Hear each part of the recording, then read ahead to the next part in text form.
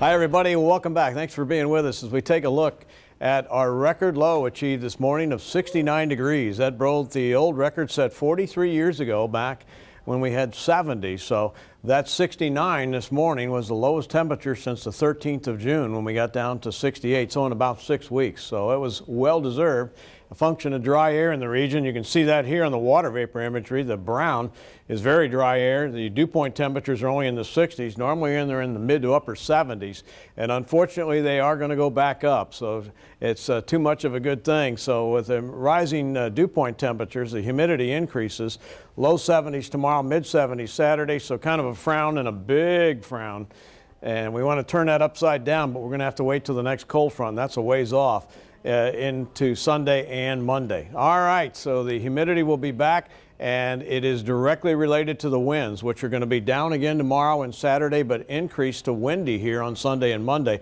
Little bit of opportunity right in here late Saturday into Sunday to see a little bit of rain, and then the winds will blow all that rain opportunity away. Our short-term forecast is dry and clear with a nice sunset in mid-80s by 7 o'clock, mid-70s by midnight.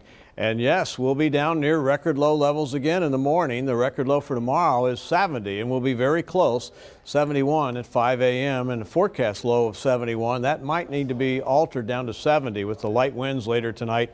Temperatures in the upper 60s inland to the upper 70s along the immediate coast and on area beaches. So not as comfortable tomorrow morning and 72 degrees, but still not bad. Lots of sunshine and 89 at noon and 91 with increasing humidity and a light to moderate breeze at 5 o'clock tomorrow. We'll end up with a high of 93 with 97 inland and 86 over in Port Aransas. Satellite and radar shows clear skies now. High pressure dominating at the surface all the way up into the Tennessee Valley. This front in the Gulf of Mexico, Hurricane Center took another look at this today, said there's nothing there to worry about. And I agree with him. As we talked about last night, this just got sheared apart. So it's not an issue and not a problem as most of that moisture stays offshore. The other big weather story, it's highly unusual. The eastern two-thirds of the country is 80 degrees or less, in the 80s and 70s. No 90s east of the Rockies except for the Amarillo area. Here's the forecast then.